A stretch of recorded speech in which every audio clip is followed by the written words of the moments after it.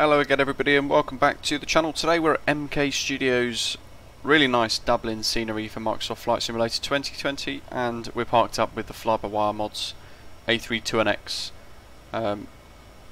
which you guys know I love, and I've been part of the project as a QA tester since the beginning. So today we're going to go through something that's been requested a lot from quite a few of you guys: how to read METARs, how to decode them, what all of the different parts of the METAR actually mean. METAR is basically a meteorological report, and it gives you the weather data for the airport that you might be flying into or out from or diverting to, and it helps you predict and understand roughly what you might expect for weather on the way in. So it allows you to then select your runway accurately and things like that. So I hope you guys find this useful. Make sure you hit that subscribe button down below if you're new to the channel, and give us a like and let me know what you think in the comments below as well. I'm going to give you guys a couple of examples because depending on what region of the world you're in, you can see some different symbols and things on METARs, and it's a good idea to know roughly what they mean at least. If you get stuck, there are lots of websites online which actually help you decode the METAR, so it gives you an example of what they all mean effectively. So we're at Dublin at the moment, and we can see here on the METAR, it's on the top of the screen of the MCDU and also on the printed page here, EIDW 081230Z, and it goes on for those two lines there. So what does that actually mean? Well, the first bit should be hopefully quite self-explanatory. Basically, that is the 4-letter airport code. So at Dublin, the 4-letter ICAO code is Echo India Delta Whiskey, so that's what that is. The next section is a time and a date. So 08 represents the day in which the METAR was produced, so the 8th day of the month, and then the next bit is the time, so 12:30 Zulu on the 8th day of the month. That's the date and time that the report was generated. The next section then is the winds, and we've got 22009 KT, and that is 220 degrees at 9 knots, and that is the direction that the wind is coming from. So you would want to choose a westerly facing runway so that you've got a headwind. But then the next bit says 200 V260, and what that means is that it's a changeable wind direction.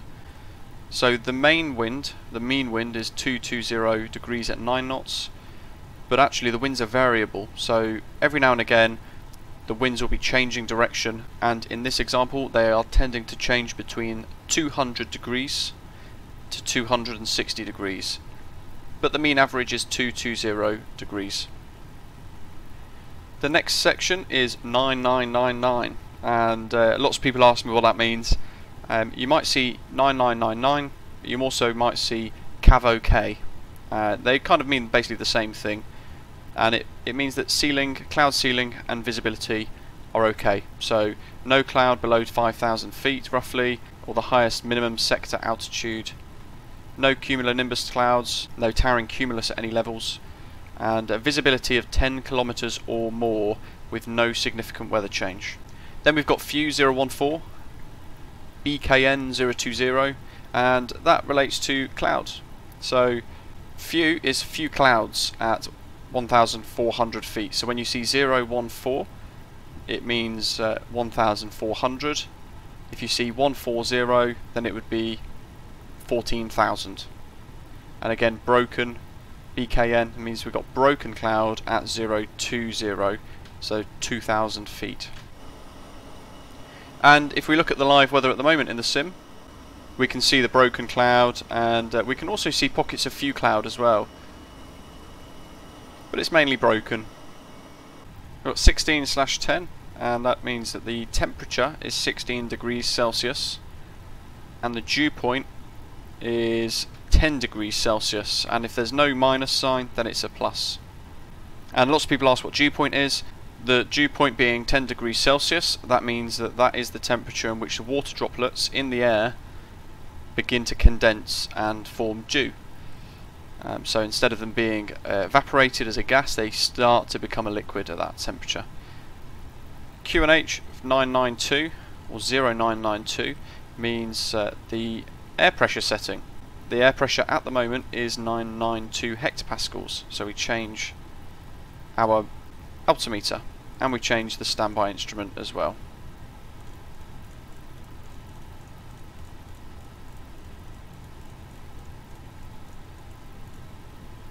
There we go.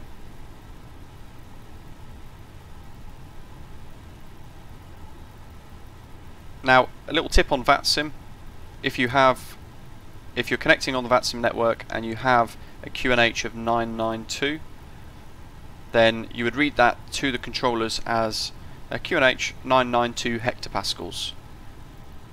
And if it's above 1000, then you could just say QNH 1001, for example. So a nice little tip there for you guys that use VATSIM. And no SIG means that there's no significant change expected to the reported conditions in the next 2 hours. So that means that the weather that we've got at the moment should be pretty consistent for the next 2 hours, and there shouldn't be much of a significant change for that. Now compare that directly with the one below for Manchester, and that's got some more data, and it's also got some forward slashes and a few other things as well. So EGCC, again it's the same process. So EGCC is the airport code, 081250Z is the 8th day of the month at 12:50 Zulu when the report was generated, and then it says auto. That just means that the report's been generated automatically rather than it being done manually. 180.05 knots means that the wind is 180 degrees at 5 knots, variable between 120 degrees and 230 degrees, and again there's all the nines, or CAV-OK as it's also known. SCT 010 means scattered cloud at 1000 feet above ground level. // means that there's no data about the cloud type. When we go to the next bit, it says broken cloud at 1400 feet // and then the next section is TCU, and that is some significant information for us in relation to weather, because it usually suggests that there's going to be a storm or some heavy weather whilst in the vicinity of the airfield. That could mean that we could have a bumpy approach. Heavy rain could be expected as well shortly. Gives us a bit of a clue, and it also gives us a clue about the cloud base and the cloud types. So where it says scattered 1000, broken 1400, it could give us a clue that actually the towering cumulus clouds could drop down with a base of about 1000 feet. So quite interesting, that one. If you see TCU, then usually you could expect some poor weather. 13 degrees Celsius as the temperature, 12 degrees is the dew point, and QNH 906 hectopascals there. Now the next example I want to show you guys is America. What if you're flying in the US? You can see some different codes in the US, and again by me showing you this, hopefully you get a better understanding of some of the different quirks depending on where you're flying around the world.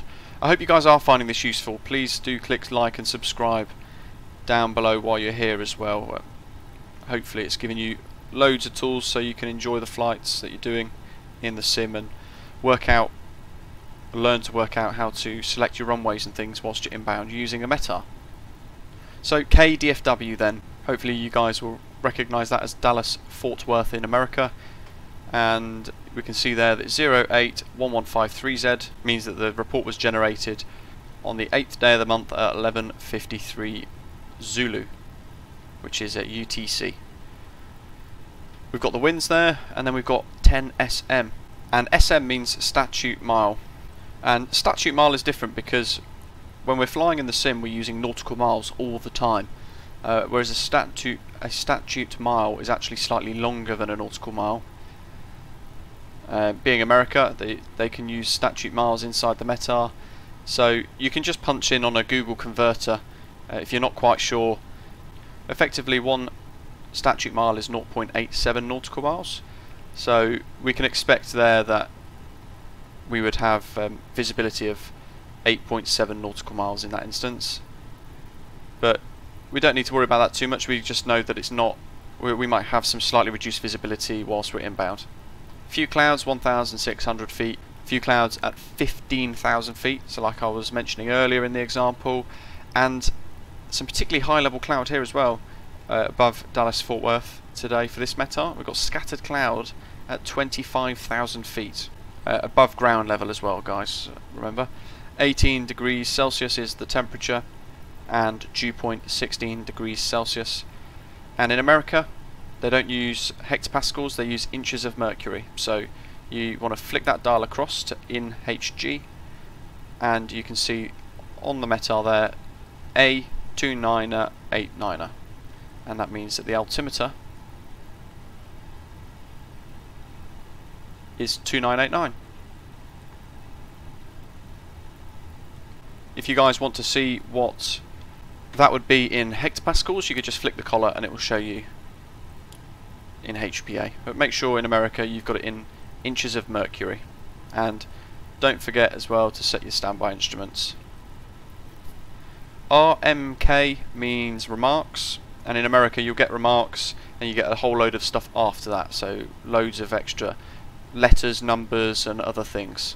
So AO2 then basically means that the station is an automatic station, and it also has a piece of equipment in place that can discriminate and distinguish between the difference of rain and snow. So it knows the difference between rain or snow at that particular METAR station. If you see A01, then it means that it doesn't have the ability to recognise the difference between snow and rain, so it will just still show as precipitation of some sort. Whereas an AO2 station will be able to show you snow as well as rain separately. Quite clever. SLP is just a reminder of the sea level pressure. In this instance it says that it's 1011.3 hectopascals. So 113, SLP 113, sea level pressure 1011.3. So it takes the two digits that start off 110.3 for sea level pressure, if that's required for the type of flying you're doing. T, and this is where the temperature gets hidden. Temperature 01830.156. So what does that mean? That is basically just temperature is 18.3 degrees Celsius. Split that in the middle. Dew point 15.6 degrees Celsius. That's all that means. So draw a little invisible line in the middle, split the two up. The first bit is temperature, the second bit is dew point. 10222 is the maximum temperature in the last 6 hours. So in this instance, in the last 6 hours, the highest temperature that they've had at Dallas Fort Worth has been 22.2 degrees Celsius, and the minimum temperature next to it is 17.8 degrees Celsius. So the final part, 56010, that is just the trend of the way that the pressure is changing in the air. So the 5 is the group indicator, so a 3-hour pressure tendency. In this instance the 5 indicates the fact that it's looking at a pressure trend over the next 3 hours. The 6 shows the change, so think of that one as a scale of 1 to 10, 5 being in the middle, 10 being the most change, 1 being the least change. The last 3 numbers shows the actual increase or decrease. 010 is actually a decrease in hectopascals, so that would be 1.0 hectopascals. So 56010 means that over the next 3 hours the pressure change is 6 out of 10 is going to decrease by 1 hectopascal. That's it. A lot of it you can just sort of write off and ignore. Sometimes you might also see a little dollar sign and you might wonder what that means. That is just a maintenance blip, so it just says that the METAR station needs some maintenance. If you see things like TS, then it means that there's thunderstorms. SN is snow. If you're flying through areas of the world that are suffering from a hurricane or tornado at the time and you pull the METAR in, because of the nature of those weather events, it should say specifically tornado or something like that at the big, within the METAR report, really clear, so you guys will be able to then see.